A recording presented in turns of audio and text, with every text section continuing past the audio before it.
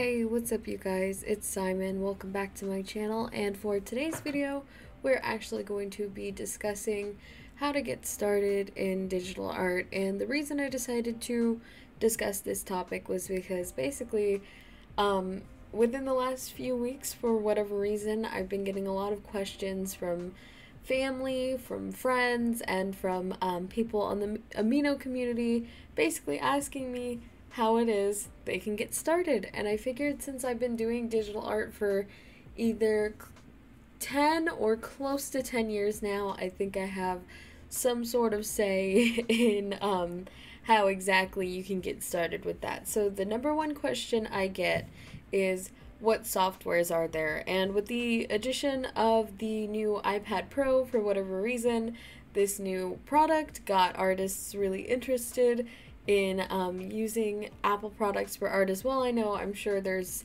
been things sort of similar beforehand, but I think it must have been done with, I guess, the addition of Procreate, I guess, into the App Store and everything like that, that made artists more interested in checking out stuff like that. So I've broken it up into two categories.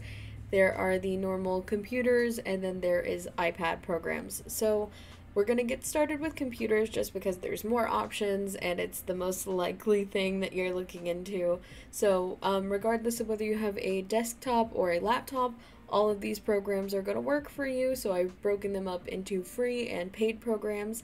And we're going to start with free because, let's be honest, getting into digital art can be expensive and you're probably on a budget. So our first of three free programs are Krita. I don't know if you guys watch Sarah Tepes. I've talked about her a million times on this channel. If you haven't, please go check her out. She's a really good artist. I believe she uses Krita, or at least she did the last time I checked out her channel. So if you want to see Krita in action, definitely go to her channel. It's very similar to Photoshop. My husband uses Krita, so perhaps I'll insert like something in the description if he has any sort of comments or anything he'd like to say about the program. But overall, it is a completely free and easy to use program. So the next is one that I have not used personally, but have heard a lot about, and that is Medibang. So I've had a few of you ask me to try that out on the channel, which I will hear very soon. But I have heard good things about it from other videos. All you have to do is search YouTube and see if it's a program that's right for you. So the last one of the free programs is one called Fire Alpaca, and while I have not used it in a few years, I do know that there was a portion of time where, for whatever reason, Sai was not available to me. It may have been like switching computers and then having some sort of issue with my download. I don't remember. All I remember is that I was trying out Fire Alpaca and I was pretty happy with it. I didn't really have any sort of issues. I don't really know, like, I didn't get time to experiment with like brush settings and changing them and stuff like that, but it was at the base a very good free program. So there are two more avenues that you can get into if you're looking for free programs. The first one is one that I do recommend, and the second is one that I don't. So what I do recommend is seeing if your tablet, I'm assuming since you are getting a computer that you are also looking into getting a tablet. If you are getting a tablet, see if your see if your tablet doesn't already come with software. So I believe it was about 2011 when I got my first digital tablet. It was a Wacom Bamboo Fun, I think. And upon installing the drivers and everything that came with that on the disc, it had Adobe Sketchbook, I think is what it was. And while Adobe Sketchbook wasn't like the most in-depth, like crazy good program, it was still enough that it was able to help me sort of get into the field. It had brushes, it had layers, it had pretty much everything ready to go. So if you're just dipping your toes in, stuff like that can be very good to help you kind of figure out what it is exactly you want and need from a digital art program. And then the next one that I do not recommend, that I'm sure some of you have done or have tried or are thinking about trying, and that is pirating software. If you're gonna do this, I am not encouraging you to. Please be careful. You will get viruses.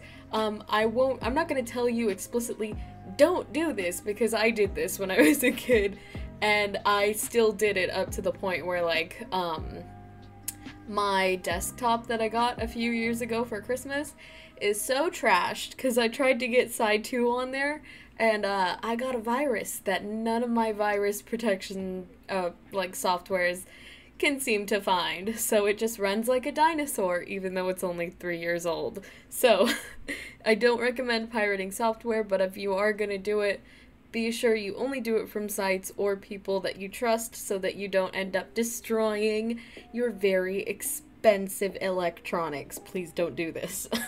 So the next avenue is, if you're looking for something perhaps a little bit more just trustworthy, or something that you've heard more about, you may realize that a lot of the most talked about programs on the digital art field are paid programs. So this is stuff like Photoshop, which we all know is relatively decent, although I think Photoshop is a little overrated, I'm not gonna lie. Paint Tool SI, which, despite popular belief, is actually a program that you're supposed to pay for, but for some reason SI is, like, so easy to pirate. Like, you can find YouTube videos. Don't do it, because again, your computer will die. But ever since I was starting out in, like, 2011, it was like, here's Sci free, and I just thought it was a pre-program. It's not. Don't do it. But yeah, Paint Tool Sci, and then the last one is Clip Studio. I can't really speak for Clip Studio that much because I've never used it, but I can speak on both Photoshop and Paint Tool Sci, and I will tell you that of these two programs, I will rave every single day about how much I love Paint Tool Sci, especially in comparison to Photoshop, because I did initially try to buy Paint Tool Sci too when I first, when it first, like, finally came out of beta, and I couldn't figure it out. Like, the website was in Japanese translated into English, and then there was, like, a PayPal link, and it might be different now, but when I was trying to download it, it was like, did I buy it? Did I not buy it? I don't know what's going on. I can't read this. So, anyway, so I've been using Paint Tool Sci and subsequently Paint Tool Sci 2 for 10 years now. It is my #1 program. I always come back to it, and it is so easy to use. It was really, really simple. Everything's right in front of your face. It's really easy to customize your brushes, and if you want to download them, it's even easier. Arguably much easier than Photoshop. I'm gonna diss Photoshop a lot because I don't like it. Anyway, so it's really easy to use. I find blending is a lot better, and it's just overall a much more simplistic and well done program than Photoshop is. So the reason that I don't like Photoshop, first things first, Photoshop is incredibly expensive now. It was incredibly expensive when I first started, and that was just for the, like, 3-month, 6-month, year subscriptions. I don't think you can even do that anymore. I think you have to pay for Photoshop every month, and it's ridiculous. It's so much money. You don't need to do that to yourself. Please don't do that to yourself, especially because, while it's not a terrible program, obviously, a lot of professionals use Photoshop. If you're just getting started, it can be very frustrating, it can be very annoying, and it can be very difficult to use. I know that in high school, I took a photo class, and then what was the other class? Graphic design. I took a graphic design and a photo course in high school, and both of those required me to use Photoshop. And while I eventually got the hang of it, it's still, like, I had already been using Sci for about 6 to 7 years by that point, and I was always comparing it. I was like, God, I wish I was doing this in Sci. I wish I was doing this in Sci. This is annoying. This looks bad. I can't blend as well in Photoshop. It's just overall frustrating. But if you've never used another program, Photoshop isn't that bad. It's just horrifically expensive and a little bit difficult to get used to.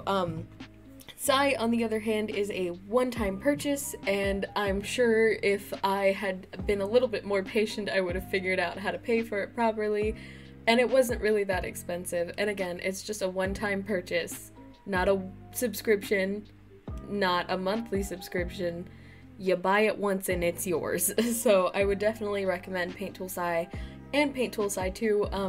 If you're not really into like text and everything, like graphic wise, you don't really need Paint Tool Sci 2. The only difference is really between the original Paint Tool Sci and the second version is that it incorporates a text tool, and then it does a little bit more with layers. So there's like I'm gonna say this wrong, but like a Gaussian blur, things like that, just a little bit more layer styles, and a few different editing things that weren't previously available in the other side version. So if you're not really into like stuff like that, that's like text or like the blur, stuff like that, just really action based, if you just paint, regular sci will do you just fine. But that is it for the computer-based programs. Obviously, there are more. There's things like GIMP and other sort of free programs, but I'm just speaking on the ones that I either have experience with or I have heard great things about from other people. So if computer's not your deal and you're looking more to get to maybe an iPad, or if you already have an iPad, you don't need an iPad Pro to do digital art on there, by the way. Now that Procreate is on the App Store, you can use pretty much anything that has the App Store. So if you're looking to do art on even your cell phone, this is a good way to go. So there are 2 programs here, and I know the computer had a bunch more, but as far as phones and iPads and stuff go, there's really only 2 apps I've had an amazing experience with and can compare to the digital art that I'm able to do on my computer. So the first one, which is our free app, is Ibis Paint X, and if you've never heard of it, I did do a video on it. It's basically Procreate for free. There are a bit more setbacks. You can't stop it from registering your hand through the program like you can with Procreate, but that issue is easily solved with a digital art glove. So if you've bought a tablet and you see like those weird gloves that are missing 3 out of 5 of the fingers, it's that one. If you put that on, it will keep the program from registering your hand, and you won't have the issues that I was having in that video because I didn't think to put mine on. I don't know what was wrong with me. But basically, Ibis Paint X is totally free. There is a paid version on the App Store, but all that does is give you unlimited access to the brushes, and also it gets rid of ads. And when I say unlimited access to the brushes, what I mean is all of the brushes are available to you in the app. You just, when you first open it for the day, have to watch one ad and it will give you access to all of the brushes for the next 10 hours. Versus if you buy the paid app, you don't have to watch that ad every single day. But it is just the one ad, and then it's 10 hours. You get to use all the brushes, which is basically all day. So if it's free and I watch one ad a day, I'm not really gonna care that much. Anyways, so Ibis Paint X is a relatively good program. I don't know if there's anything like a sort of text function available. I think there is. I do know that it, like Procreate, has a speed paint function, and the only other thing that I'm either unaware of or have never seen anybody do is I don't know if you can import brush settings into Ibis Paint X like you can with Procreate. So that will be something I'll have to test out or research for a future video. If you guys want to see me import brushes, or if you want a tutorial on how to do that, I might do that if it's a possible thing. So our next option, you guys have heard me say it a million times, you've seen me use it a million times, and that is our paid app, which is Procreate. So Procreate, unlike Photoshop, is also just a one-time paid program. You only pay $10 for it on the App Store, and then you've got it forever. Procreate is essentially iPad Photoshop, but good. You guys have heard me say I don't like Photoshop. It annoys me for several different reasons. So, because I've never found anything even relatively close to Sci on the App Store, Procreate is perfect. You can import brushes relatively easily. I know I can recommend, if you're looking for paid brushes, check out Eric Anthony J, his Gumroad. His brush pack is amazing. It was also $10, I believe, and it saved my life. Like, if you guys see me painting in Procreate, oop, I dropped my super glue. if you see me painting in Procreate, I am using his brushes. I adore them. I love them. They're perfect. So definitely check those out. But if you're looking for something that is free, I believe there's a new brand up and coming called Groot brushes. They only have a few, but they do have like some other app that I haven't heard of that also has the ability to import digital brushes into an iPad app, so I would definitely check out their website. I exclusively sketch with their, I think it's like their P Midler or something. I don't know. It's their pencil brush in their in their Procreate pack, and I'm obsessed with it. So, basically, your two options if you're looking for a phone or iPad are Procreate or Ibis Paint. I might look for more in the future if you guys are unhappy with one or both of these, or if you guys have heard of another program that you really enjoy. Please let me know in the comments so that I can test it out, or so I can at least let everybody else know, like, hey, this is a good one. So the next most asked question I get is what tablet I should get. And this is first and foremost based purely on your comfort level. Level, not level. So, the first thing you really need to figure out is if by just getting started you mean you're trying to take it more seriously and you've worked with a tablet before, that's great. So, if you've worked with like those flat tablets before, like just the regular graphics tablets, I would say stick with that unless you are looking for a reason not to use one and to maybe switch to a screen tablet. So, I know as a child I started with the flat graphics tablet, but the older I got, the more into, I suppose, like looking at screen tablets, I kept seeing like the Wacom Cintiq over and over and over again, and I was like, wow. Because when I first started, I had so much issues with moving around the screen. I don't know, something about it was so stiff to me. All of my characters were rectangles. If I can find a picture, I will insert an image of one of the first drawings I ever did, if not the first drawing I ever did on my tablet. You can find it on my old DeviantArt, but good luck finding it. I'll never tell you what it is. It's cursed. But yeah, so I just found that all of my work was really stiff, so I was looking into moving to a screen tablet. But if you work with the regular graphics tablet and you don't have an issue with it, stick with the screen or the flat graphics tablet, because the screen ones can get a little pricey. However, maybe you have a little bit of a budget, or you don't care about the cost of the screen tablets, or you just know that you're gonna be like me and you're gonna end up with little rectangle drawings of people because you're stiff as heck and you can't get used to working on the flat tablet no matter how hard you try. The next thing to do is know your budget. So there are 3 brands in the digital art industry that I've found that are the most expensive, and that is Wacom, Apple, and Intuos. Intuos is a little bit on the cheaper side, but of the 5 brands that I have, it is still one of the more expensive ones. So of these three are really dependable. Obviously, we've heard great things about all 3 of these brands probably everywhere you go. If you see a tablet, it is one of these 3. Apple really only has the iPad, but Intuos and Wacom both have so many different models and brands and things like that, so definitely if you're looking for something, you're a little bit worried about buying off-brand, definitely look at one of these tablets. But if you're just getting started and you're super on a budget, I have 2 brands that I have used in at length and can definitely sit behind. So the first one is Huion. I will spell it at the bottom because I'm really bad at pronouncing it, but I've used several tablets by this brand. So I've used both their flat graphics tablets and their screen tablets. So the flat one that I have right now is I believe the H640p. It was only $60 and it was incredible to use. I still use it to this day. It's a couple years old by now, and even though it's really small, it's really good quality. I've never had an issue with it. It's always worked really well for me.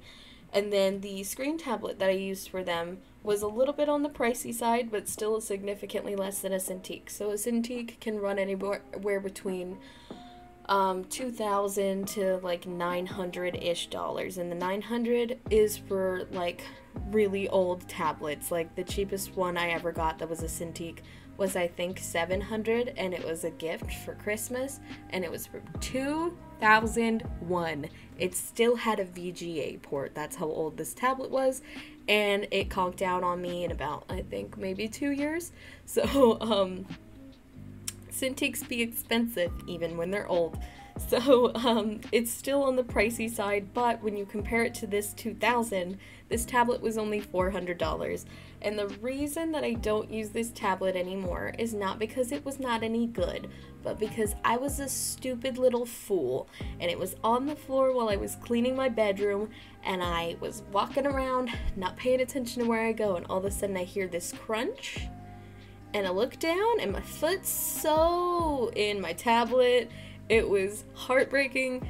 It was very expensive, and by that point it was nowhere near a holiday, and I also had my own job, so there was no way I could ask my mom to buy me a $400 tablet again.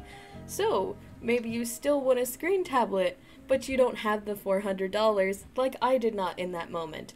Let me bring your attention to a brand that does not get enough of it. XP Pen. Oh my god, I literally almost didn't get this tablet. It was around Christmas. I wanted it as a gift, but I almost didn't get it because it just seemed too good to be true. It's a 13.3 artist tablet, and by 13.3 it means it's 13.3 inches, I'm pretty sure, is how big the display is, and I was like, there's just no way it's that size and a screen tablet and not bad. Like, I didn't trust it because the price tag, I don't know if I said it already, was $200 for a screen tablet, a big screen tablet. And I've been using it for about, I want to say probably at least a year. I think it'll be coming up on a year either this December or maybe it was last December, but I'm pretty sure it's this December. And it's been a lifesaver. It's very, very good. It kind of has a little bit, like, the text on it is very, very small, but you get used to it about after like a week or two of using it, and it doesn't affect the drawing at all. It's just, it kind of looks like tiny until your eyes adjust to it. So if you're looking for a screen tablet that is on the cheap side, look at XP Pen. Trust the prices, because apparently the quality is really good. It is the only tablet I've used by that brand versus Huion. I've used about 2 or 3 tablets by them, but I can still say that if their screen tablet is this good and you don't want a screen tablet, I'm sure if they have any other, like just the regular tablets, that they're probably just as good. So, the final note on that is just do your research, sort of find what makes you the most comfortable. So maybe if, like I said, you're moving from traditional art to digital art and you're not really used to working on the flat tablets and you just want to move to a screen, do your research, find out what the cheapest one is, find out what would be most comfortable for you. Or if you are a freelance artist like me and you're constantly on the move, going back and forth from location to location, traveling, doing whatever, and you want to work as much as possible, then maybe look into an iPad because you can bring it with you whenever. But if you just sit at home and do all of your art in your office, maybe just consider a regular flat tablet. Just figure out what would make you the most comfortable. Maybe you need more than one tablet. Like me, I have 3 of them. I've acquired them over the years for many different uses, and I love every single one of the tablets that I have had or currently have. So just figure out what works best for you. And then the last question that I get, which is arguably probably the second most question that I get, is how do I get good at digital art? And the best thing I can say is it's no different than traditional art. You just have to practice. And I know people hate the P word, but you have to. Like, literally, you cannot get good at art if you don't do it. If you just wait or are trying to think that someday you'll wake up and just magically be better, you won't. You have to keep working on it.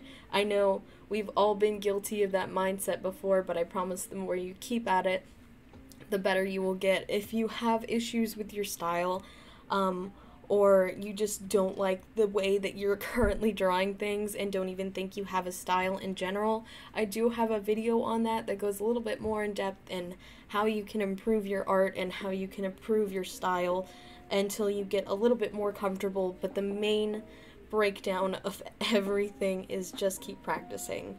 So that is all the advice I currently have for you guys. If I think of more, I might do a part 2, but hopefully this was detailed enough that you guys maybe know where you're headed as far as your digital art journey goes. And I want to give a big shout out to my patrons, Elise Thompson and Schleeps. You guys are the best.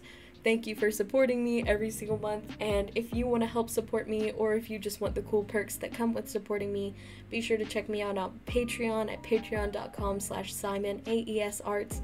It'll be in the link in the description. You get tons of cool stuff like tiled wallpapers, coloring books, potentially tutorials in the future, I'm not sure, but so many other cool things that you will find out if you just go to that page, so be sure to check that out. It'll really help me. And don't forget to like, comment, share, subscribe, whatever. You guys know what to do, and I will see you guys next Saturday. Bye.